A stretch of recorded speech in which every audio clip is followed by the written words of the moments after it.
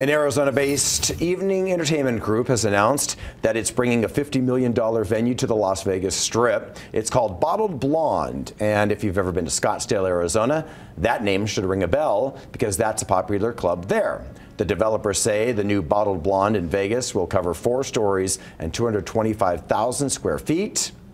Developers say the venue will feature an open-air rooftop lounge and will feature a bird's-eye view of the iconic Bellagio fountains. It should open sometime next year. Did you spend some time there yourself, Mr. Arizona? No, we were in Tucson. We did go up to Phoenix and Scottsdale and Tempe every once in a while. Gotcha. But that does look familiar, so I think I have been there at least once. Yeah. But I like the view from the Bellagio fountains even better. Oh, God, yeah. Yeah, that'd be great.